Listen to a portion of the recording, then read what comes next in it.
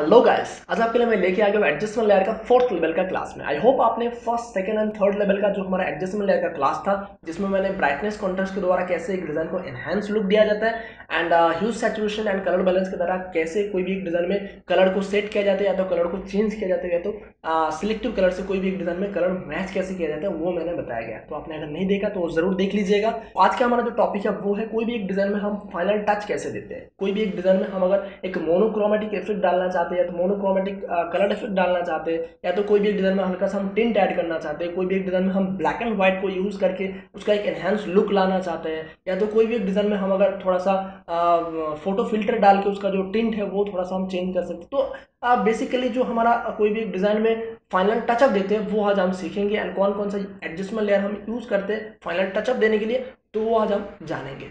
And इस video को आप लास्ट तक जरूर देखें, क्योंकि आपको अगर डिजाइनिंग स्किल में मास्टरी हासिल करना है तो आपको एडजस्टमेंट लेयर को अच्छे तरीके से यूज करना आना चाहिए। वो मैंने आपको पहले ही बताया था। तो एडजस्टमेंट लेयर का जितना भी वीडियो हो रहा है वो अच्छे तरीके से देख के समझ लीजिए, ताकि आप अपना डिजाइनिंग में इंप्रूव कर पाए एंड डिजाइनिंग में बहुत ही आसानी से अच्छा एक इफेक्ट डाल पाए। तो चलिए शुरू करते हैं अपना एडजस्टमेंट लेयर का फोर्थ क्लास।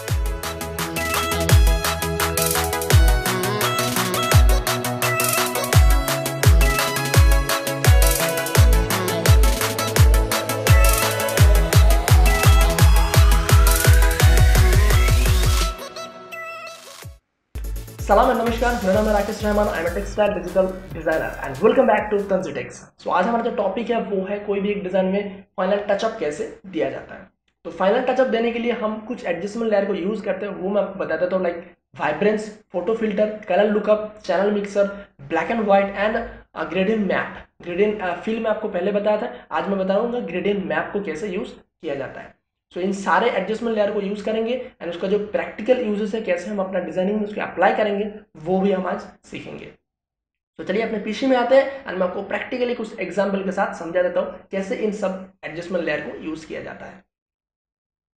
सो आगे अपने पीसी में मैं आपको प्रैक्टिकली कुछ एग्जांपल के साथ समझा देता हूँ कैसे इन सारे एडजस्टमेंट लेयर को यूज किया जाता है।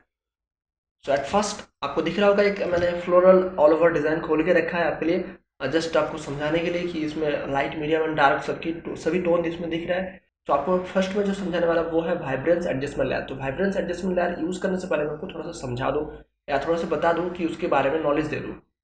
तो वाइब्रेंस क्या करते हैं, जैसे हमने पिछले वीडियो में देखा था कि ह्यूज सैचुरेशन हमारा कोई भी डिज़ाइन में अगर सबसे कलर का हाईएस्ट पॉसिबिलिटी तक लेना है, या तो कलर को पॉपअप डालना है, तो हम सैचुरेशन इंक्रीज करते हैं। बट ह्यूज सैचुरेशन में जब हम सैचुरेशन इंक्रीज करते हैं तो पूरा ओवरऑल जो डिज़ाइन है उसका पूरा कलर इंक्रीज हो जाता है, चाहे वो हाईलाइटेड टोन हो, या तो चाहे वो शैडो टोन हो, या तो अपना मिड टोन हो। तो इसमें क्या होता है, पूरा ओवरऑल डिज़ाइन का लुक थोड़ा सा बदल जाता है। बट हम अगर वाइब्रेंस का यूज़ करते हैं, वाइब्रेंस का यूज़ तभी आता है कि जब कोई भी एक कलर का पर्टिकुलर कुछ पोर्शन को, लाइक जो मिड टोन हो गया, या तो कलर का जो सबसे ज़्यादा टोन दिख रहा है, तो उस टोन को अगर हम पॉपअप करना चाहते हैं तो वाइब्रेंस को यूज़ करते हैं। तो मैं आपको समझा देता हूँ कुछ प्रैक्टिकली एग्जाम्पल के साथ। लाइक हमने एडजस्टमेंट में किया एंड वाइब्रेंस का एडजस्टमेंट लेयर मैंने ले लिया।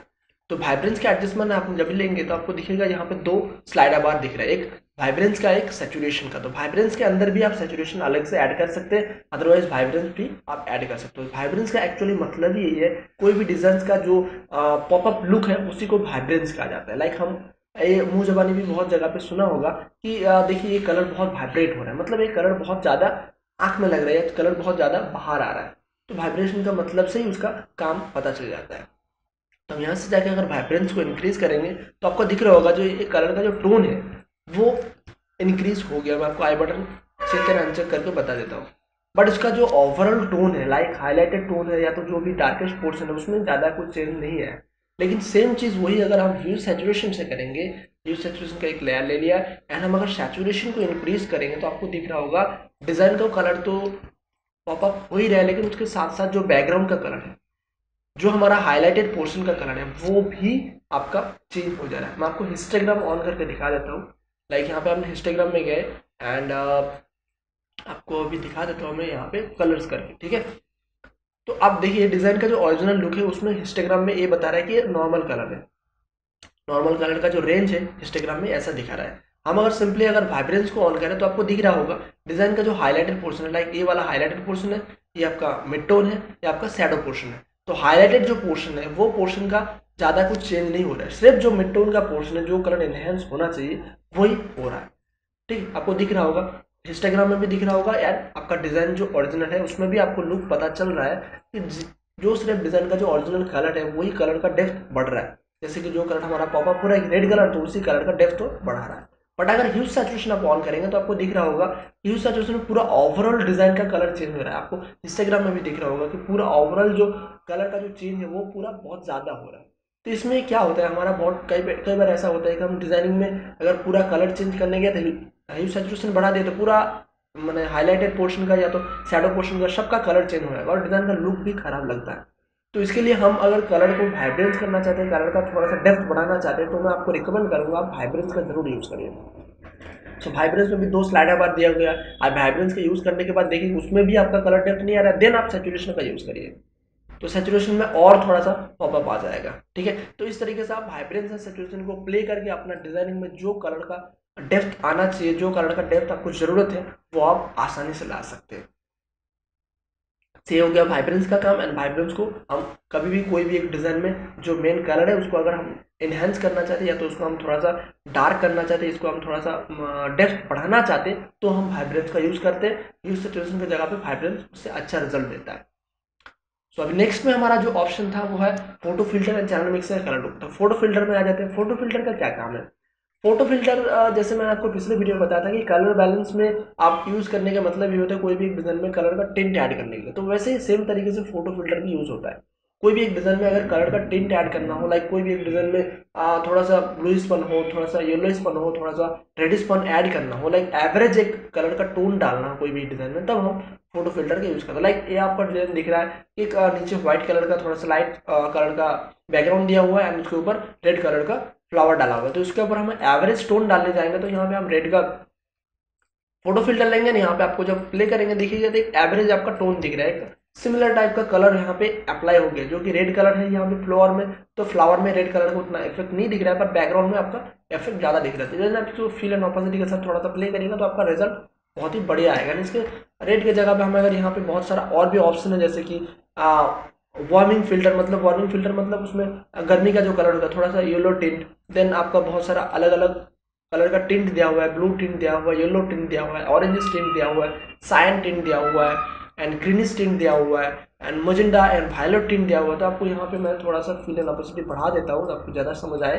देन आप यहाँ पे देखिए वायलेट या तो हम मजेंडा टोन ले रहे हैं तो इसके साथ ज़्यादा मैच हो रहा है, क्योंकि डिज़ाइन का जो कलर है, ओरिजिनल कलर जो फ्लावर का कलर है वो रेडिश या तो मजेंडा स्टोन में है, तो उसमें हम अगर वायलेट या तो मजेंडा स्टोन का थोड़ा सा टिंट लेंगे तो उसका डिज़ाइन का लुक थोड़ा सा ज़्यादा खिल के बाहर आ रहा है। तो इस तरीके से आप कोई भी एक डिज़ाइन में एवरेज कोई कलर ऐड करके आपका डिज़ाइन का थोड़ा सा टिंट ऐड कर सकते हैं।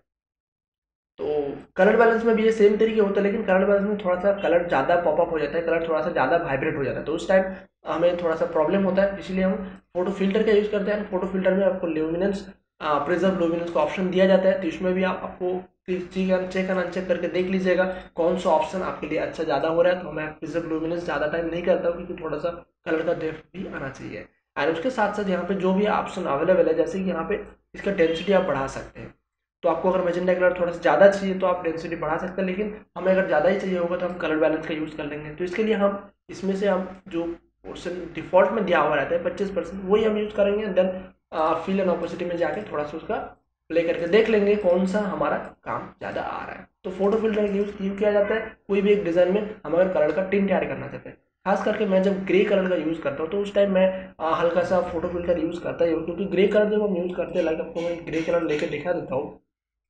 हम जब 128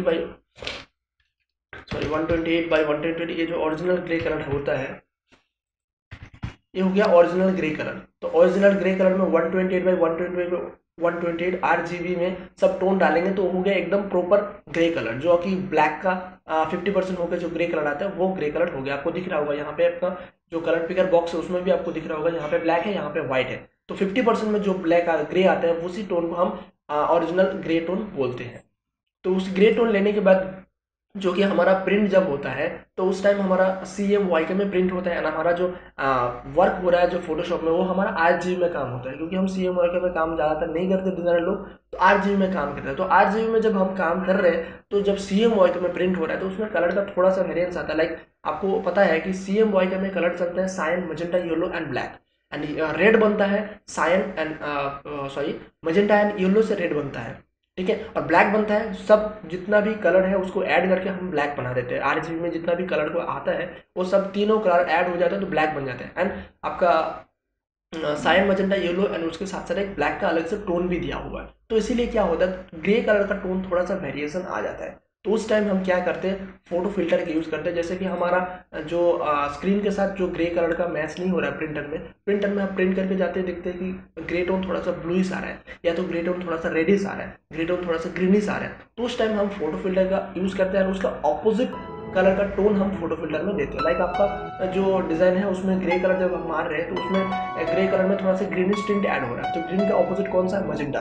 तो मजेंटा कलर का फोटो फिल्टर यूज़ करते हैं एंड बहुत ही कम परसेंट में, लाइक मैं आपको दिखा देता हूँ कि मजेंटा टोन का हमने फोटो फिल्टर दिया एंड बहुत ही कम परसेंट में, थोड़ा सा 25% या तो 50% फील एंड ऑपोजिट रखते हैं, देन हल्का सा एक टिंट चढ़ा के प्रिंट में देते एंड रिजल्ट बहुत ही सेम आता है हमारा डेस्कटॉप से, जो हमारा स्क्रीन है। तो उस तरीके से आप फोटो फिल्टर का यूज़ कर सकते हैं। कभी भी ग्रे कलर का यूज़ करना हो या तो कोई भी आपका जो मेन ओरिजिनल कलर आपको प्रिंट निकालना हो, देन आपका स्क्रीन के साथ मैच करना हो, तो उस टाइम आप फोटो फिल्टर का यूज़ कर सकते हैं। क्योंकि फोटो फिल्टर का जो यूजेस है, आप थोड़ा सा कोई भी एक डिज़ाइन में टिंट ऐड करने के लिए यूज़ होता है। सो अभी हम नेक्स्ट में आते हैं कि चैनल मिक्सर को कैसे यूज़ करते हैं। क्योंकि आपका फोटो फिल्टर के बाद चैनल मिक्सर का ऑप्शन आता है, तो चैनल मिक्सर को कैसे यूज़ किया जाए तो मैं आपको बता देता हूँ एंड कहाँ पे इसको यूज़ कर सकेंगे अपना डिजाइनिंग में। तो चैनल मिक्सर ओपन करते हैं एंड चैनल मिक्सर का पूरा जो इंटरफेस है पहले आपको मैं थोड़ा सा समझा दूँ, देन मैं आपको इसका यूजेस बता दूंगा। तो चैनल मिक्सर में आपको बहुत सारा यहाँ पे स्लाइडर बार दिख रहा है, जैसे हमने ह्यूज सैचुरेशन में देखा था या तो सिलेक्टिव कलर में देखा था। तो ये सब स्लाइडर बार को यूज़ किया जाता है, वही कलर को यहाँ से वहाँ, यहाँ से वहाँ शिफ्ट करने के लिए। एंड चैनल मिक्सर को जो पर्टिकुलर यूज़र है वो यूज़ क्यों किया जाता है कि क्योंकि हमारा जो RGB का कलर है एंड CMY का जो कलर है, red, green and blue and sign, magenta and yellow, तो ये टोन को आप मिक्स करके नया कलर बना सकते हैं। लाइक आपको यहाँ पे दिख रहा होगा red, green and blue and उसका जो ऑपोजिट कलर है, जो हमारा यहाँ पे परसेंट लिखा हुआ, वही ऑपोजिट कलर है हमारा साइन, मजेंडा, येलो। तो हम रेड पे जाके रेड को बढ़ाना चाहेंगे, रेड को डार्क करना चाहेंगे, ग्रीन को डार्क करना चाहेंगे, ब्लू को डार्क करना चाहेंगे, तो कलर को हम चेंज करना चाहेंगे, तो कलर को मिक्स करना चाहेंगे, तो हम यहाँ पे यूज़ कर सकते हैं इसको चैनल मिक्सर को। तो चैनल मिक्सर का नाम से ही पता चल जाता है, कलर को मिक्स करके जो नया टोन बनाएंगे, तो उसी के लिए हम चैनल मिक्सर का यूज़ करते हैं। तो यहाँ पे जो भी आपको टूल्स दिख रहा होगा वो आपको स्लाइडर बार को यूज़ करते हुए पता चलेगा। एंड यहाँ पे जो आपको आउटपुट चैनल दिख रहा है उसमें आपका रेड, ग्रीन एंड ब्लू, जो कि हमारा डिज़ाइन अभी RGB में बन रहा है तो इसलिए रेड, ग्रीन एंड ब्लू दिखा रहा है। अगर CMY के में बनता तो then sign, magenta, yellow and black का ऑप्शन अलग से रहता। तो यहाँ पे हम RGB में है तो RGB में 3 कलर को यूज़ कर सकते हैं। रेड में जाएंगे एंड रेड में जाके अलग अलग जो भी स्लाइडर बार है उसको मैं यूज़ करके आपको बता देता हूँ। लाइक रेड में जाके हम अगर कंट्रास्ट को बढ़ाएंगे तो रेड कलर का जो एक लेयर आपका क्रिएट हो जाएगा, रेड कलर का एक ओवरले लेयर क्रिएट हो जाएगा। लाइक आप कंट्रास्ट को बढ़ा के आप देखिए, जो आपका पूरा डिजाइन है ओवरऑल, उसके ऊपर एक रेड कलर का ओवरले लेयर क्रिएट हो जा रहा है, रेड कलर का कलर बैलेंस तैयार हो जा रहा है, जैसे कलर बैलेंस में हमने देखा ही है। तो ऐसे सेम तरीके से हम अगर रेड का ऑपोजिट कलर चाहते हैं, रेड का ऑपोजिट कौन सा था, साइन, तो रेड का ऑपोजिट में हम अगर साइन चाहते हैं तो उसका ऑपोजिट कलर में कॉन्ट्रास्ट में लेके जाएंगे, तो आपको दिख रहा होगा यहाँ पे पूरा ओवरऑल डिजाइन में साइन कलर का ओवरले लेयर क्रिएट हो गया। सो उसी तरीके से हम अलग अलग चैनल में जाके ग्रीन में जाके ग्रीन का ओवरले बढ़ा सकते हैं और उसका ऑपोजिट कलर मजेंडा, मजेंडा का ओवरले लेयर क्रिएट कर सकते हैं। ब्लू में भी सेम तरीके से, ठीक है, ये लोग कर सकते हैं। तो इस तरीके से आप अपना कोई भी डिजाइन में आप एक ओवरले कलर का लेयर चढ़ाना चाहते हैं तो मोनोक्रोमिक अपना सॉरी चैनल मिक्सर का यूज करके आप अपना कॉन्ट्रास्ट को बढ़ा सकते हैं एंड कम कर सकते हैं उसका same colour and opposite colour लेने के लिए। एंड देन हम यहाँ पे आते हैं रेड, ग्रीन, ब्लू का जो भी आपका चैनल दिया हुआ है तो उसमें कैसे यूज किया जाता है। आपको अगर रेड कलर में जाके उसका जो चैनल है डेप्थ है वो कम या ज़्यादा करना हो तो कैसे करेंगे, आप रेड कलर में जाएंगे और उसका जो डेप्थ है उसको अगर थोड़ा सा डार्क करना चाहते हैं तो आप रेड कलर में जाकर थोड़ा सा उसको डार्क करेंगे तो आपको दिख रहा होगा रेड कलर का जो ऑपोजिट कलर है साइन, तो वो कलर ऐड हो रहा है एंड रेड का थोड़ा सा टोन भी डार्क हो जा रहा है।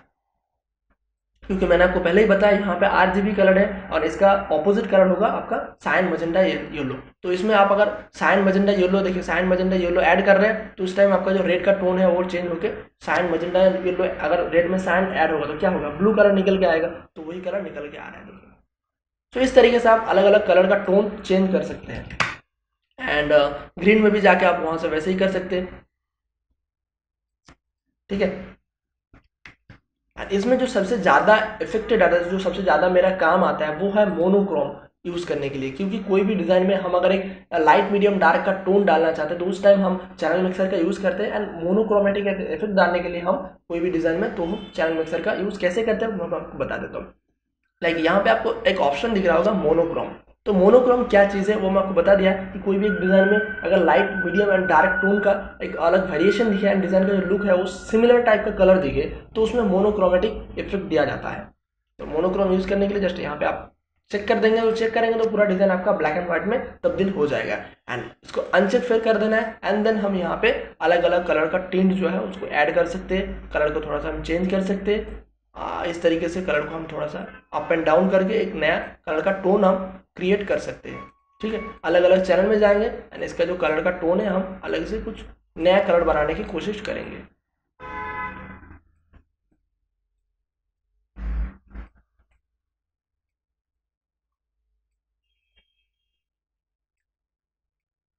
एंड इस तरीके से एक ब्लू का हमारा ज़्यादा हाईलाइट हो गया, तो उसके लिए थोड़ा सा हम रेड में जाएंगे एंड इसका जो टोन है उसको थोड़ा सा कम एंड ज़्यादा करके देख लेंगे। तो इस तरीके से आप अलग अलग एक्सपेरिमेंट करेंगे तो आपका डिज़ाइन में जो लुक है वो आपको पता चल जाएगा कि कौन सा लुक से क्या इफेक्ट आ रहा है। एंड ग्रीन में जाएंगे, थोड़ा सा इसको इंक्रीज करें, देखिए आपका डिज़ाइन में जो है ना पूरा एक मोनोक्रोमेटिक इफेक्ट आ गया, पूरा ओवरले एक लेयर क्रिएट हो गया जो कि ब्लूइश लेयर है, जो कि पूरा डिज़ाइन में आपका एक ब्लूइश मोनोक्रोमिक टाइप एक इफेक्ट तैयार होगा। आप इधर इसको फिल एंड ऑपोसिटी के साथ थोड़ा सा प्ले कर सकते हैं एंड देन उसके ऊपर एक कलर बैलेंस का लेयर लेंगे एंड उसके ऊपर से थोड़ा सा ब्लू टिन ऐड कर देंगे, मजेंटा ऐड कर देंगे। तो इसके बाद देखिए आपका पूरा एक ओवरले डिजाइन में एक मोनोक्रोमेटिक इफेक्ट दिख रहा है, light medium and dark tone का इफेक्ट दिख रहा है उसी टोन में, जैसे यहाँ पे आपका ब्लूइश एंड मजेंटा इस टोन का बैकग्राउंड है एंड फ्लावर भी उसी टोन का ही है। अच्छा, इसको थोड़ा सा हम आप कर देते हैं ताकि डिज़ाइन में थोड़ा सा इंटेंस लुक है। तो इस तरीके से आप कोई भी एक डिज़ाइन में मोनोक्रोमेटिक इफेक्ट डालना चाहते हैं तो इफेक्ट डाल सकते हैं एंड उसके बाद आप ह्यूज सिचुएशन में जाके उसका कलर चेंज करके अलग अलग मैचिंग भी निकल सकते हैं। ठीक है, तो ये हो गया हमारा चैनल मिक्सर का काम। चैनल मिक्सर का काम ज़्यादा यूज़ नहीं आता, लेकिन आपको पर्टिकुलरली कोई काम के लिए यूज़ करना हो तो आप यूज़ कर सकते हैं इस तरीके से।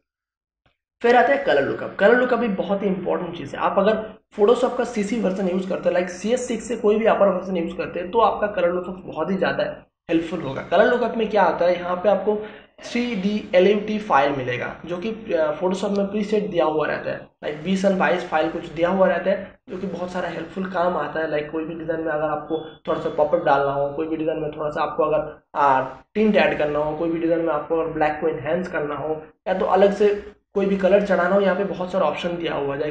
टू स्ट्राइप करना हो, टू स्ट्राइप में क्या होगा, दो ही कलर दिखेगा डिजाइन में और दूसरा कलर उतना हाईलाइटेड नहीं होगा। थ्री स्ट्राइप का इफेक्ट हो तो थोड़ा सा कलर पॉपअप होकर निकल के आ जाएगा। तो इस तरीके से बहुत सारे इफेक्ट दिया हुआ है, तो इफेक्ट को आप यूज कर सकते हैं एंड अपना डिजाइन में जो काम लगाना चाहिए तो आप लगा सकते हैं। लाइक यहाँ पे आपको दिख रहा होगा फुजी कोडक रेला 500D कोडक। तो ऐसा अलग अलग मतलब जो भी कैमरे का प्रीसेट रहता है या तो जो भी फोटोशॉप का प्रीसेट है वो लोग अपने हिसाब से सेट करके देते हैं। हम अगर डिजाइन में यूज़ करना चाहें तो उसको यूज़ कर सकते हैं। तो अभी हमारा जो नेक्स्ट एडजस्टमेंट है वो है ब्लैक एंड व्हाइट। वो बहुत ही इंटरेस्टिंग है एंड इसको हम बहुत ही यूजफुल वे पे हम काम पे लगा सकते हैं ब्लैक एंड व्हाइट का, क्योंकि कोई भी एक डिज़ाइन में हम अगर ब्लैक एंड व्हाइट का कोई इफेक्ट डालना चाहते हैं या तो कोई भी एक पर्टिकुलर मोटिव को हम अगर ब्लैक एंड व्हाइट में कन्वर्ट करके डिज़ाइन का जो लुक है वो अलग थोड़ा सा दिखाना चाहते हैं तो हम ब्लैक एंड व्हाइट का यूज़ करते हैं। ब्लैक एंड व्हाइट को यूज़ करने के लिए हम ह्यूज सैचुरेशन का भी यूज़ करते हैं। लाइक हमने कोई भी एक डिज़ाइन में अगर सैचुरेशन को कम कर दिया तो उसका ग्रे स्केल में कन्वर्ट हो जाता है, आपको मैंने पहले ही बताया था। बट ब्लैक एंड व्हाइट का जो लेयर है जिसमें लेयर वो बहुत ही ज़्यादा यूजफुल होता है, क्योंकि ब्लैक एंड व्हाइट आप जब करेंगे उसका तो ग्रे स्केल हो ही है, लेकिन उसके साथ साथ आपको यहाँ पे बहुत सारा अलग अलग स्लाइडर बार दे रहा है जो कि उस स्लाइडर बार को आप कंट्रोल करके आप अपना कोई भी अलग से पोर्शन को ब्लैक कर सकते हैं, उसका जो पोर्शन है वो थोड़ा सा डार्क की तरफ लेके जा सकते हैं, कोई भी पोर्शन को आप लाइट की तरफ ले जा सकते हैं। लाइक आपको मैं यहाँ पे दिखा देता हूँ, यहाँ पे जो भी स्लाइडर बार है वो सिर्फ अलग अलग पोर्शन को लाइट एंड डार्क करने के लिए दिया हुआ है। लाइक हमें जो ब्लैक को थोड़ा सा डार्क करना है तो आप यहाँ पे जाकर ब्लैक को थोड़ा सा डार्क कर सकते हैं, येलो को थोड़ा सा डार्क करना है या तो लाइट करना है तो हम येलो को लाइट एंड डार्क कर सकते हैं, ग्रीन को भी सेम तरीके से लाइट एंड डार्क कर सकते हैं। तो अलग अलग टोन में आप यूज़ कर सकते हैं। मैं आपको दूसरा एक डिज़ाइन खोल के दिखा देता हूँ, क्योंकि उसमें मैंने थोड़ा सा एक पर्टिकुलर मोटिव को किया था, इसमें जो कि मोटिव ज़्यादा है आपको शायद समझने में दिक्कत हो रहा है, तो मैं दूसरा एक मोटिव खोल देता हूँ। यहाँ पे मैंने एक दुपट्टे का डिज़ाइन क्रिएट किया था जिसमें एक फ्लावर गारमेंट का डिज़ाइन था, यही सेम फ्लावर देके मैंने एक गारमेंट का डिज़ाइन बनाया था एंड उसका ही दुपट्टा क्रिएट हुआ था। तो उसमें मैंने एक ब्लैक एंड व्हाइट का फ्लावर ऐड करना चाह रहा था ताकि उसका लुक थोड़ा सा इंटेंस आए, एंड दूसरा एक खिलता हुआ दुपट्टा क्रिएट हो। तो उस टाइम मैंने ब्लैक एंड व्हाइट का यूज़ किया था, एंड ब्लैक एंड व्हाइट को यूज़ करके बहुत ही बढ़िया एक लुक दिया था फ्लावर को। वो कैसे किया था मैं आपको दिखा देता हूँ। लाइक ये लेयर में मैंने गया, एंड जितना भी हमारा एडजस्टमेंट लेयर वो एक बार बंद कर देता हूँ, एंड आपके लिए अलग से मैं ह्यूज सैचुरेशन लेयर लेता हूँ। ह्यूज सैचुरेशन लेके अगर हम इसको सैचुरेट करें तो आपका जो मोटिव है वो तो ब्लैक एंड व्हाइट में कन्वर्ट हो रहा है, पर डिज़ाइन का जो लुक है वो निकल के बाहर नहीं आ रहा है, जो कि हमारा पहले इसमें ऐसा था। तो ये गेटअप आ रहा है डिज़ाइन में। तो वो हम अगर कैसे करना चाहे वो मैं आपको बता देता हूँ। लाइक अपने यहाँ पे ह्यू सैचुरेशन ऐड किया तो आपका लुक अच्छा नहीं आ रहा है, तो हमने ब्लैक एंड व्हाइट को ऐड करना है। ब्लैक एंड व्हाइट को ऐड करेंगे, पहले मैं आपको रीसेट मार देता हूँ, रीसेट मार के बता देता हूँ। रीसेट मारेंगे तो आपको जैसे ह्यू सैचुरेशन में ब्लैक एंड व्हाइट का ग्रे स्केल जैसा आता है वैसे सेम ही रिजल्ट आएगा, लेकिन आपको यहाँ पे अलग अलग स्लाइडर बार दिया हुआ है, वही स्लाइडर बार को अप एंड डार्क करके आप उसको इनहेंस लुक ला सकते हैं। तो आप इसको थोड़ा सा अलग अलग टोन को इनहेंस करके देख सकते हैं, या तो आप यहाँ से आई ड्रॉपर अपना सॉरी उंगली बटन दिया हुआ है जो हैंड टूल, जो उसके साथ भी आप अलग अलग से स्लाइडर को सिलेक्ट कर सकते हैं। जैसे मुझे यही स्लाइडर को जाके यहाँ पे थोड़ा सा इसको डार्क करना है, यहाँ पे जाके थोड़ा सा इसको डार्क करना है, यहाँ पे जाके थोड़ा सा इसको डार्क करना है। तो अलग अलग स्लाइडर बार को यूज़ करके आप अलग अलग पोर्शन में इसको थोड़ा सा डार्क लाइट कर सकते हैं। इसका जो मिड टोन है थोड़ा सा मुझे लाइट करना है, इसका जो डार्क पोर्शन है थोड़ा सा डार्क करना है। तो आपको दिख रहा होगा अभी जो लुक है वो फ्लावर का बहुत ही अलग आ रहा है। ठीक है, तो इस तरीके से आप ब्लैक एंड व्हाइट को यूज़ कर सकते हैं, अलग जो पर्टिकुलर टोन है उसका आप लेके आ सकते हैं, ब्लैक एंड व्हाइट का जो इंटेंस लुक है वो आप क्रिएट कर सकते हैं।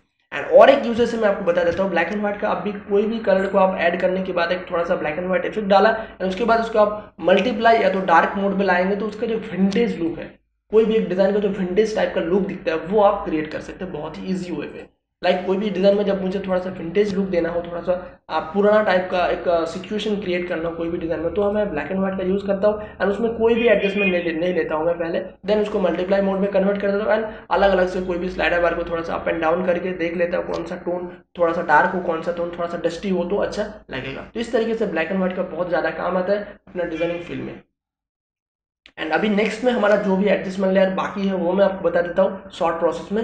इन्वर्ट क्यों काम आता है? इन्वर्ट का कोई भी एक डिज़ाइन में आप अगर ऑपोजिट कलर लाना चाहते हैं तो इन्वर्ट यूज हो जाता है, इन्वर्ट के यूज बहुत ही कम करते हैं। एंड बाकी जो भी एडजस्टमेंट लेयर है, एक पिस्टराइज कभी ज़्यादा काम नहीं आता। कोई भी डिज़ाइन में आप अगर थोड़ा सा इनहेंस टोन लाके आना चाहते हैं, हाईलाइट को एकदम माइनस करना चाहते हैं, जो मेन टोन है उसको अगर आप करना चाहते हो, इसके लिए पिस्टराइज, उसके लिए हमारा ब्राइटनेस कॉन्ट्रास्ट लेवल का एंड एक्सपोजर है वो बहुत ज़्यादा काम आता है। एंड दूसरे बात उसके बाद आता है थ्रेशोल्ड। थ्रेशोल्ड का भी वही काम है, कोई भी एक डिज़ाइन में जो सबसे डार्क पोर्शन है उसको ब्लैक में कन्वर्ट कर देना, थ्रेशोल्ड का ज़्यादा काम आता है कभी कभी कोई डिज़ाइन में।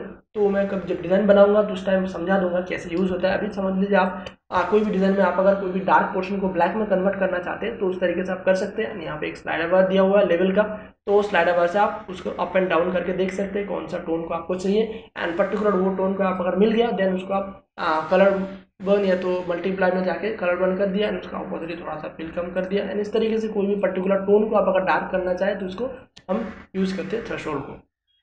एंड दूसरा जो हमारा ऑप्शन है वो है हमारा ग्रेडियंट मैप। ग्रेडियंट मैप भी ज़्यादा काम नहीं आता, लेकिन मैं आपको फिर भी बता देता हूँ। ग्रेडियंट मैप को यूज़ करने के लिए आपको जस्ट ग्रेडियंट मैप में एडजस्टमेंट लेयर में जाके ग्रेडियंट मैप लेना है, एंड उसके बाद आप अगर ब्लैक एंड व्हाइट में कोई भी एक डिज़ाइन को कन्वर्ट करना चाहते हो ग्रेडियंट मैप ले सकते हैं, या तो आप कोई भी डिज़ाइन में आप अगर ओवरले कोई एक कलर चढ़ाना चाहते हैं तो भी ग्रेडियंट मैप को यूज़ होता है। क्योंकि जब यहाँ पे जाके आप ग्रेडियंट मैप में कलर का चेंज करेंगे ग्रेडियंट में, तो उस टाइम आपको दिखा था। तो लाइक यहाँ पे मैंने यहाँ पे साइन कलर ले लिया, यहाँ पे व्हाइट ले लिया, एंड आपको दिख रहा होगा एक जो साइन कलर का पूरा एक ओवरले लेयर क्रिएट हो गया, जो कलर का जो डिज़ाइन है उसमें पूरा साइन कलर आ गया। दूसरा एक कोई भी एक डिज़ाइन में आपको दिखाते तो लाइक इस डिज़ाइन में हम अगर ग्रेडियंट मैप लेंगे तो क्या इफेक्ट आएगा। ग्रेडियंट मैप ले लेते हैं, एंड आपको दिख रहा होगा पूरा जो डिज़ाइन है वो ब्लैक एंड व्हाइट में कन्वर्ट हो गया, एंड अगर दूसरा कलर हम लेना चाहें तो हम यहाँ से जाके ले सकते हैं। एंड मैं आपको बता दूं जो सबसे लेफ्ट का टोन है वो आपका सबसे शैडो पोर्शन काम आएगा। आप अगर मीडियम में कोई टोन ऐड करना चाहते हो तो अल्ट दबा के इसको क्लिक करके यहाँ पे टोन डाल दिए, एंड यहाँ पे आप ऑरेंज टोन डाल सकते हो। तो आपका मीडियम में जो टोन है, जो आपका मीडियम रेंज का कलर है वो चेंज हो जाएगा, एंड आपको यहाँ पे जो सबसे लाइटेड पोर्शन है वो तो आप अगर चेंज करके थोड़ा सा चीकू डालना चाहते हो तो इस तरीके से आप अलग अलग टोन का डिज़ाइन बना सकते हैं, एक लाइट मीडियम डार्क का इफेक्ट भी क्रिएट कर सकते हैं। लाइक यहाँ पे और एक डिज़ाइन है, उसके साथ मैं आपको करके दिखा देता हूँ। मैंने एक मोनोक्रोमेटिक टाइप का डिज़ाइन बनाया था, तो उसमें भी आप ग्रेडियंट में आप मार के आप डिज़ाइन का जो लुक है वो आप चेंज कर सकते हैं। लाइक यहाँ पे आपने रेड टोन डाल दिया, मरूनिश टोन, एंड यहाँ पे अपने थोड़ा सा ऑरेंज स्टोन डाल दिया एंड ठीक है, तो यहाँ पे अपने थोड़ा सा ऑरेंज स्टोन डाल दिया एंड जो लाइटेस्ट पोर्शन है उसमें आप थोड़ा सा चीकू ऐड कर दिया। ठीक है, तो आप इस तरीके से कोई भी एक डिजाइन में आप अगर इंस्टेंट मोनोक्रोमेटिक इफेक्ट डालना चाहते हैं तो आप इस तरीके से ग्रेडियंट मैप को यूज करके आप मोनोक्रोमेटिक इफेक्ट डाल सकते हैं। जैसे मैंने आपको चैनल मिक्सर में बताया था, ये ग्रेडियंट मैप का भी यूजेस करके आप ये यूजेस कर सकते हैं। एंड देन इसको कलर मैचिंग चेंज करिए, कोई भी दूसरा कलर मैचिंग पे डाल दीजिए, तो आपका डिजाइन का लुक जो है बहुत ही बढ़िया आएगा एंड आप मोनोक्रोमेटिक इफेक्ट तैयार कर सकते हैं बहुत ही आसान तरीके से ग्रेडियंट मैप से। सो आई थिंक समझ आ गया होगा आपको जितना सारा अपना एडजस्टमेंट लेयर बाकी था एंड जो भी मैंने आपको आज सिखाया, gradient map, black and white, photo filter, channel mixer, colour lookup and vibrance का यूजेस कैसे किया जाता है। सो गाइस आई थिंक आपको समझ आ गया होगा कैसे इन सारे एडजस्टमेंट लेयर को यूज करके मैंने आप लोगों को डिजाइनिंग का जो भी प्रॉब्लम आता है वो सॉल्व कैसे करना है मैंने बता दिया है। एंड आज हमने जो सीखा है photo filter, channel mixer, colour lookup, black and white and अपना जो ग्रेडियंट मैप, इन सारे एडजस्टमेंट लेयर को यूज करके कैसे अपना डिजाइनिंग में भी आप अपना क्रिएटिविटी ला सकते हैं। एंड बाकी सारा जो एडजस्टमेंट लेयर मैंने टचअप किया था पिछले वीडियो में, like first second and third level का जो भी हमारा एडजस्टमेंट लेयर का वीडियो था वो आप अगर नहीं देखे तो ज़रूर देख लीजिए, क्योंकि एडजस्टमेंट लेयर से हमारा डिजाइनिंग का जो वर्क फ्लो है बहुत ही फास्ट तरीके से हम काम कर पाएंगे। तो उसके लिए एडजस्टमेंट लेयर सीखना आपको लिए बहुत ज़रूरी है। तो एडजस्टमेंट लेयर को आप प्रॉपर तरीके से सीख लीजिए ताकि अपना डिजाइनिंग का वर्क फ्लो आप बढ़ा सकते हैं। एंड आज का जो हमारा एक वीडियो था वो शायद एडजस्टमेंट लेयर का लास्ट वीडियो है। एंड इस वीडियो में आप कमेंट सेक्शन में कोई भी एडजस्टमेंट लेयर का द्वारा जो भी हमारा प्रॉब्लम हमने सॉल्व किया है, कोई भी प्रॉब्लम आपको अगर हो, कोई भी एडजस्टमेंट लेयर अगर आपको यूज़ करने में थोड़ा सा दिक्कत हो तो आप ज़रूर बताइएगा, तो उसके रिलेटेड मैं आपको थोड़ा सा हेल्प कर दूंगा कि कैसे इन सारे प्रॉब्लम को सॉल्व किया जाता है। एंड ऑफकोर्स मैंने आपका जो भी पुराने वीडियो में कमेंट आया हुआ है कि आप लोगों को अलग अलग तरीके से डिज़ाइन सीखना है, लाइक किसी ने स्कैन किया हुआ इमेज को बनाना कैसा है वो बताया है, किसी ने बताया कि मुझे सर्टेन का डिज़ाइन कैसे बनाना है वो सीखना है, किसी ने रिपीट एंड प्लेसमेंट के बारे में थोड़ा सा और पूछा है, क्रॉस रिपीट के बारे में थोड़ा सा पूछा है, किसी ने मॉडलिंग का ऊपर कैसे डिज़ाइन चढ़ाया जाता है वो सब सीखना है, कलर कॉम्बिनेशन सीखना है, किसी भाई को साड़ी बनाना सीखना है। तो अलग अलग कमेंट आया हुआ है वो सब मुझे पता है एंड मैंने सब डायरी में नोट करके रख लिया आप लोगों के लिए कि मैं अलग अलग टॉपिक के बारे में बनाऊंगा वीडियो बाद में। अभी का जो वीडियो है उसके बाद में आप कमेंट सेक्शन में लिखिएगा कौन सा आगे का वीडियो चाहिए। एंड क्योंकि हमारा जो एडजस्टमेंट लेयर का क्लास था वो आप लोगों का सिखाने का उद्देश्य यही था कि मैं कैसे काम करता हूँ वो आप लोग बहुत ही आसानी से पकड़ पाए, क्योंकि मैं एडजस्टमेंट लेयर यूज़ करता हूँ। इसके लिए मैं अगर एडजस्टमेंट लेयर को यूज़ करके काम करूँगा तो आप लोग उसे समझने में दिक्कत होगी, इसीलिए मैंने पूरा एडजस्टमेंट लेयर का आपको सीरीज सिखा दिया। देन मैं आपको डिजाइनिंग सिखा दूंगा, कोई भी तरीके से डिजाइन आपको अगर सीखना है तो आप कमेंट सेक्शन में लिख सकते हैं, वो डिजाइन का मैं आप लोगों को बना के दिखाऊंगा कैसे इस डिजाइन को बनाया जाता है एंड कैसे डिजाइनिंग में जो भी प्रॉब्लम आएगा वो सॉल्व किया जाता है। तो जो कमेंट में सबसे ज़्यादा लाइक आएगा एंड जो कमेंट को सबसे ज़्यादा सब सपोर्ट करेगा तो उसी कमेंट के ऊपर मैं वीडियो आगे बनाऊंगा। एंड ऑफ कोर्स आप अगर कोई भी अपना डिजाइन का क्रिएटिविटी मेरे साथ शेयर करना चाहते हैं तो मेरा जो ऑफिशियल पेज है फेसबुक में या तो इंस्टाग्राम में TanziTEX का, उसमें आप शेयर कर सकते हैं, या तो आप hashtag keep learning be creative में भी जाके शेयर करके मेरे साथ कोई भी डिजाइन का जो प्रॉब्लम है तो वो आप मुझे पूछ सकते हैं, या तो आपका जो क्रिएटिविटी है वो मेरे साथ शेयर करके दिखा सकते हैं। आपने अभी तक अगर चैनल को सब्सक्राइब नहीं किया तो सब्सक्राइब जरूर कर लीजिए, क्योंकि ऐसे ही मैं बेहतरीन वीडियो लेके आऊँगा आप लोगों के लिए, क्रिएटिविटी कैसे अपना बढ़ाया जाता है डिजाइनिंग फील्ड में, कैसे आप अपना डिजाइनिंग स्किल को इंप्रूव कर सकते हैं। तो उसी तरीके से जुड़े रहिए हमारे साथ। मिलते हैं नेक्स्ट वीडियो में, तब तक के लिए keep learning and be creative. Good bye.